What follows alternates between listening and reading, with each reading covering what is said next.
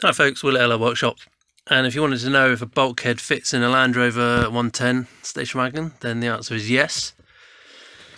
This is how far it goes. You need the seats right down. It comes right the way up over into the footwell. Fits between the rails quite easily. There's a few centimetres to spare, a few inches even either side, and it fits flat. I've elected to put this one flat because otherwise the clutch hose brackets would have been mashed up, so I put it face down, and then underneath I've propped it under here.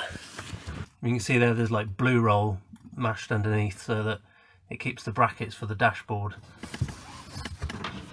unharmed, and then I've propped it under here as well because this edge of the footwell is quite thin, and you don't really want this one's been a bit damaged because it's been resting on a straight edge. Yeah, so check out the link above if you want to see the weight and dimensions of the bulkhead, and good luck if you're going to go and purchase one and get it in your Land Rover. I don't think this would fit in a 90. I'm pretty certain you'd have a bit of trouble. Anyway, talk to you later. Bye.